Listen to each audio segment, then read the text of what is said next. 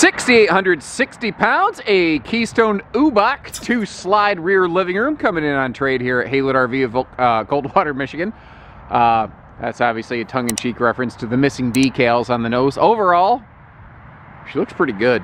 Heated enclosed belly, the kind of early predecessor to a camp kitchen over there. Good pass-through storage, power awning, opposing living slides. The only thing I can really say as a knock against it is a couple of the decals have seen some sunshine, but overall, it looks like the RV has been kept clean and maintained. So I think the structural integrity of it's probably the most important thing, and in that respect, it looks pretty good.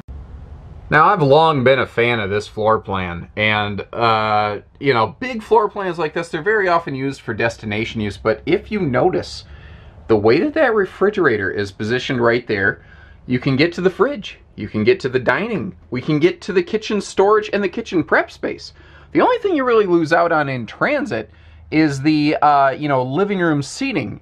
And the thing is, I think that if you're stopping for a utility stop in transit, you're not trying to sit down on the couch. You might be trying to grab a bite to eat, you might be using the bathroom, or you might be sleeping for a little bit, but you don't need to get to the sofa. So I think this one definitely qualifies as, you know, an excellent level of travel accessibility. And then it just opens up and gives us a nice expansive dual slide living area.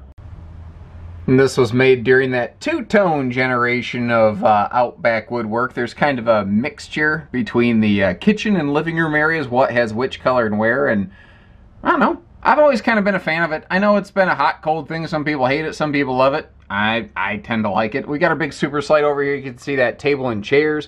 That is an airbed style hide-a-bed, and those just never worked out nicely in the RV industry. I don't really think anyone uses them today, but at the time this was made, a lot of brands were using them. They were lightweight, and they had a storage drawer below them, and on paper it made a lot of sense. The problem is the quality of the air bladder for the air bed that went with it was just not there. Frankly, you could go to Walmart for $17 and probably get a better air bed, you know, from like Amazon Prime delivered straight to your house. And that's pretty much still true. So if that's something you're looking for, is that guest hide-a-bed, I would basically plan on budgeting $20 to make sure that there's a functional air mattress for that. And, ladies and gentlemen, if the only thing stopping you from calling us today is that you need a guarantee of a working air mattress for that hide-a-bed that very few people use, call us. We could work that out. It's just not that big of a deal. I see where all the owner's manuals and remotes and everything are still present. You can see how it's got that power up-down hideaway TV over here. I like the outlets on either side of that, so it's very entertainment expansion friendly. And windows, windows, windows on the driver's side, on the camp side, on the rear side, on any and every side of this RV. We've got us lots of windows, and they all open for lots of airflow, lots of lights, lots of sights. The two chairs there, I like how you have a very social seating arrangement. Like I'm standing at that sofa that we saw, and, you know, the chairs face each other. But those chairs right there can obviously turn to face the TV, which is nice. Now, the kitchen is kind of interestingly shaped and arranged. It works nicely. It actually is very functional, but it looks unconventional because the refrigerator that we saw is on our left-hand side, whereas all the storage is on the right-hand side, as we're looking at it currently. Big pots and pan drawers down below, though there's still that one easy reach drawer right below the sink there for your forks, spoons, and knives. And you might have noticed that is not the original microwave. Obviously, the original microwave must have, you know, gone the way of the ghost.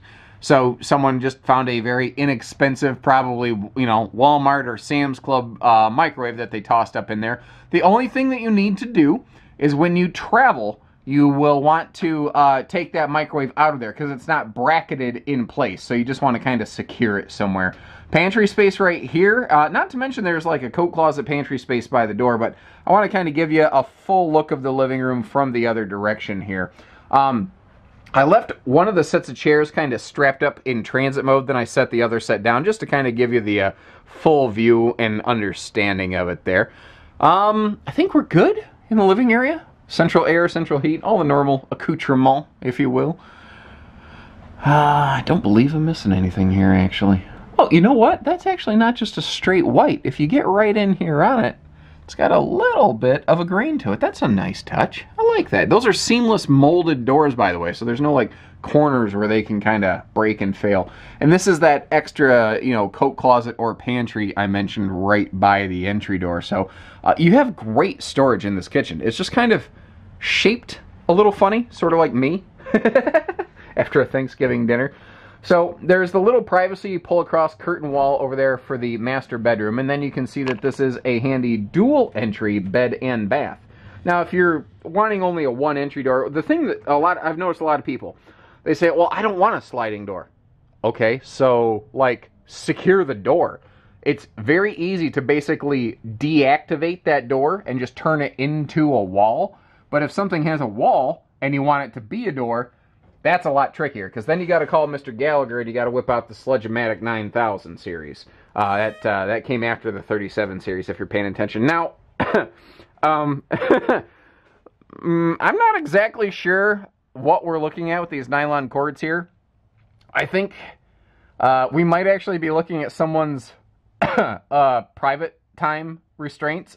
But moving on from there, up to the bedroom.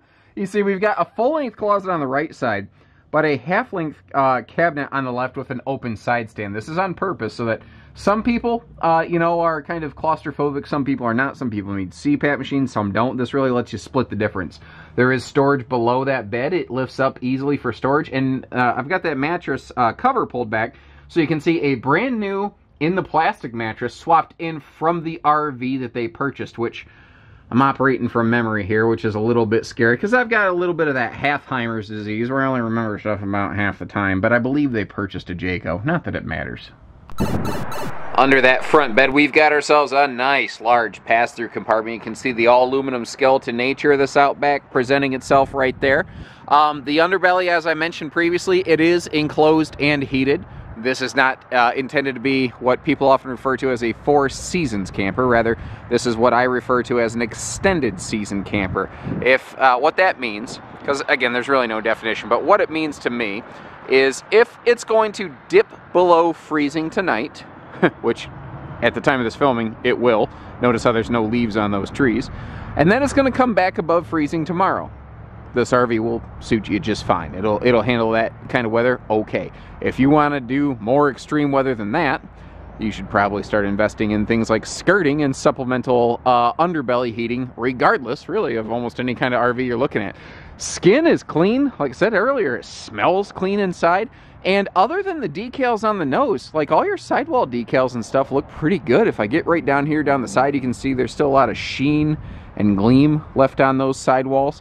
The fact that these hinges are sealed is also a nice hot-cold weather shift thing, because if you know, ice gets on a normal piano hinge for a baggage door and then freezes, it will spring the hinge, and it'll still work, but it'll like make that horrible screeching sound. Well, you just won't have as much of that here. Now we're a little close to the trailers next to us, so I'm going to do my best David Blaine teleport maneuver and meet you on the other side. As we saw indoors, we've got those opposing slides loaded with windows. I mean, this thing just has awesome visibility all over the place. And of course, you've got privacy shades for those windows. And I'm I'm tripping on a rock in the yard here. Pardon me, I just about went ace over tea kettle and landed on my face, which would have made for an excellent blooper and outtake, but it also would make for a pretty expensive, you know, dental bill when I bust my face and teeth. Anyway, back to the point. Plenty of windows, plenty of sights, plenty of light, plenty of airflow.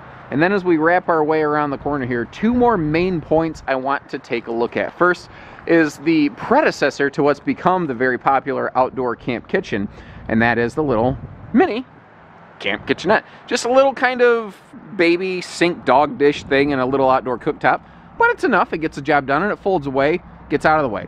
Aluminum wheels, looks like original tires that look fine, but down there you've also got a trail air suspension system, which is a very underrated feature. People do not pay enough attention to enhanced suspension systems, specifically in the travel trailer market. And people don't really even think about it in the fifth wheel market because it's pretty much standard at that point. But in travel trailers, anytime you see something other than just a conventional leaf spring, be very happy for it. It's been my experience that RVs that have enhanced suspension systems have a little bit better service records because they're not getting jostled and jiggled so hard.